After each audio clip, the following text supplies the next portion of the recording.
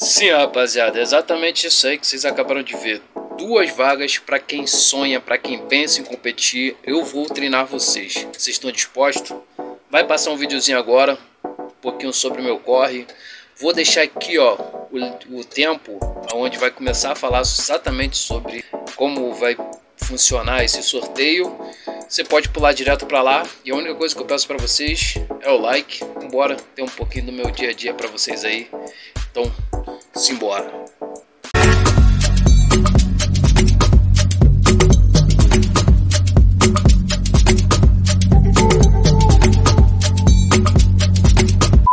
Eu venho postando vídeo todo dia, e todo dia eu venho batendo forte no aspecto de quem quer ser um fisiculturista, quem pensa em ser um fisiculturista, como competir, qual o campeonato. Se você for ver todos os meus últimos vídeos, sei lá, os últimos 10, no título em algum ponto vai estar escrito assim: ah, você quer ser um fisiculturista? O que eu faço para ser um fisiculturista? Não sei. E hoje eu tava pensando numa parada antes de sair de casa. Eu tava já gravando um vídeo, na verdade nem era esse o assunto que eu ia tratar. O vídeo de hoje ia falar do fato, cara, de eu ter acrescentado o famoso limão em jejum na minha dieta. E ia trazer alguns relatos referentes a isso pra vocês no primeiro dia. Mas eu resolvi mudar, cara. Mas antes eu gostaria de pedir, mano, uma forcinha. Uma forcinha só que é o like, cara. Não peço nada, só o like. Deixa o like no vídeo que isso já ajuda demais, você não tem ideia. Pega a vinheta pra você que é novo, você que é antigo já tá ligado. Se você for novo também, se inscreve, se bora pra vinheta. Toma, bora pro vídeo. Para você entender melhor onde é que você veio parar, eu sou um atleta de fisiculturismo fitness. Nos últimos 4 anos competi 8 vezes. E todas as 8 vezes eu tive pódio. Após conquistar o tão sonhado primeiro lugar, O campeão da categoria é o atleta Janderson de Souza Barbosa. Eu tirei umas férias prolongadas. Acabei colocando o esporte de lado e esse daqui é o meu shape atual. Mas eu decidi voltar. E não só voltar, sim contar todo o meu dia a dia pra você. Se eu consigo, você também consegue. Simbora.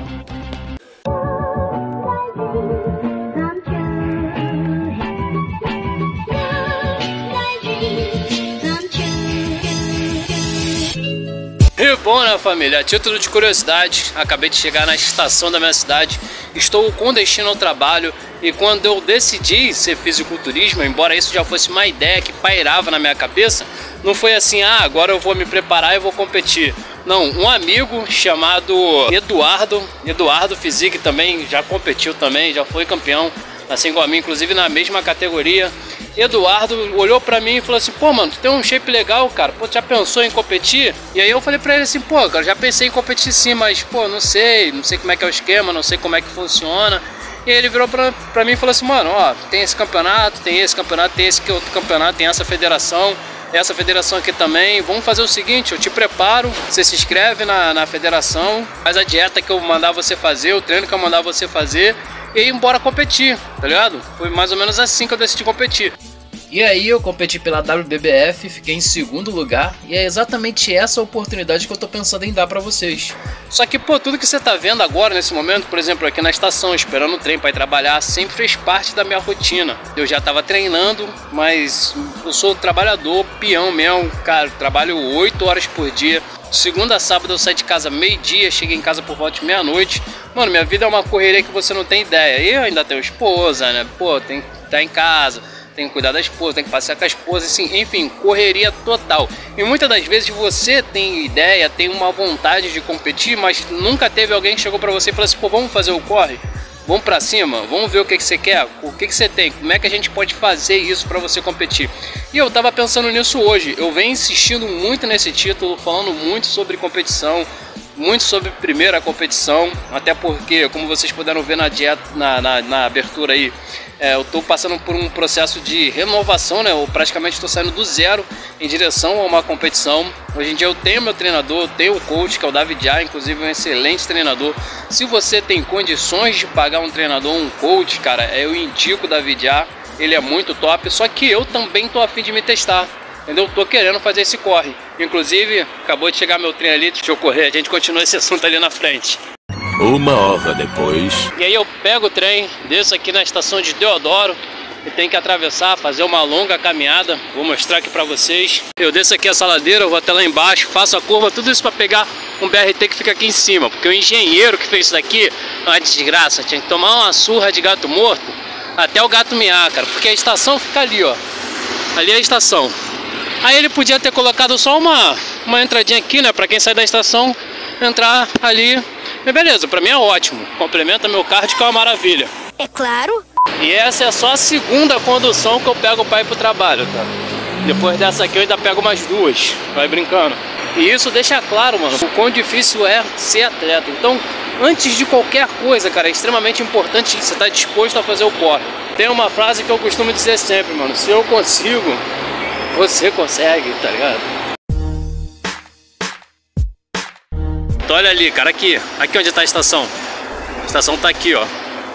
Aí, tá vendo? Ele até colocou uma escadinha aqui, o desgraçado do engenheiro. Tá vendo? Mas essa escadinha dá 350 voltas, desce, passa aqui por baixo, que tem uma rodoviária aqui embaixo, e aí você só consegue chegar por lá. E eu também nem vou falar que o imbecil não calculou direito, porque o ônibus não consegue parar aqui de maneira uniforme, tá ligado? Geralmente, olha lá, ele tem que andar pra cacete pra conseguir botar a porta próximo da plataforma. Mesmo assim fica numa distância do caralho. Pra cacete. Bom, família, passadas aí as 2 horas de viagem, acabei de chegar no trabalho, vou fazer aqui minha primeira refeição. Eu tô em off, aqui tem abobrinha, arroz e carne. Acho que dá até pra eu mostrar aqui pra vocês, espera aí. Aqui na parte de cima tá a abobrinha, aqui tá a carne, ó. A carne na verdade é uma carne moída que eu faço um hambúrguer. E aí eu preparo ela com molhinho, tomate, pimentão, cebola. E ela fica assim, né? Deixa eu ver se eu consigo levantar ela aqui pra vocês terem uma ideia. Tá vendo aqui, ó? É um hambúrguerzinho de carne. E ali embaixo só tem o arroz. Então eu vou comer aqui a abobrinha, carne, arroz. Mas antes de eu fazer essa refeição é que eu quero trocar uma ideia com vocês. Então, família, vamos lá. Quem pulou o vídeo direto pra cá vai ter a mesma oportunidade de quem viu o vídeo completo. Só que quem pulou o vídeo direto pra cá não teve uma ideia de qual o tamanho do meu corre, porque eu falo muito sobre minha rotina. Quer dizer, eu falo um pouco, né, sobre a minha rotina, eu mostro um pedaço apenas da minha rotina. Então às vezes você pode estar pensando em competir e acha que vai ser fácil. Não, é só fazer dieta, passar um pouquinho de fome, tomar os medicamentos, fazer uma dieta. Mano, ainda mais a gente que é mero mortal, a gente que tem toda a correria do dia a dia, que trabalha pra caramba, que tem família, que muitas das vezes até não tem família, mas tem uma série de responsabilidades, às vezes tem filho, e enfim, mano, não é uma coisa tão simples assim acordar e falar, ah, vou competir.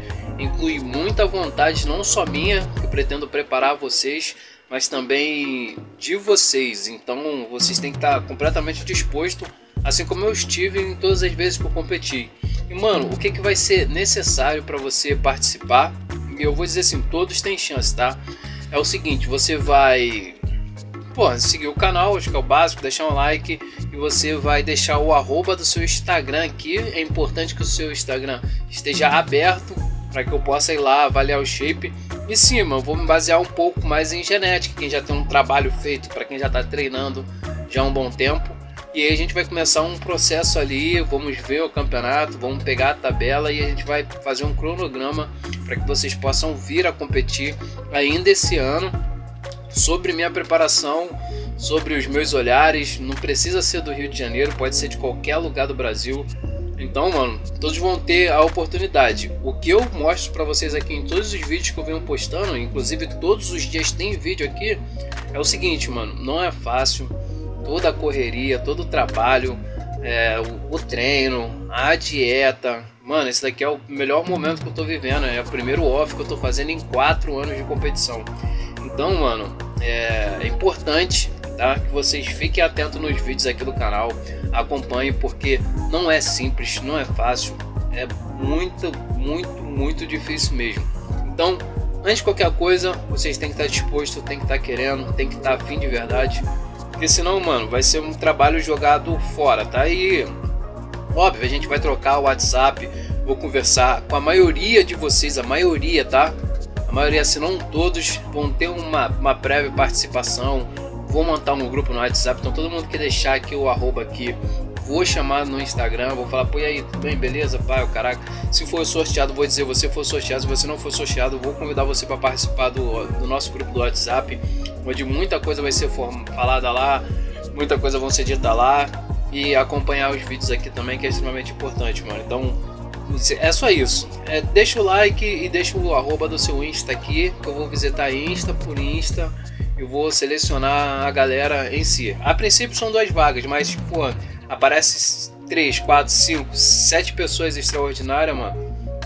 Com certeza eu vou fazer um trabalho para que a gente possa evoluir daqui para frente, tá? Deixa o Insta aberto, eu vou seguir todo mundo que deixar o arroba aqui eu vou seguir. E aí é isso, mano. Deixa um like, se inscreve no canal, que é extremamente importante. Tamo juntos, até o próximo vídeo. Toma, é nóis. E deixa eu comer, que eu tô cagado de fome já.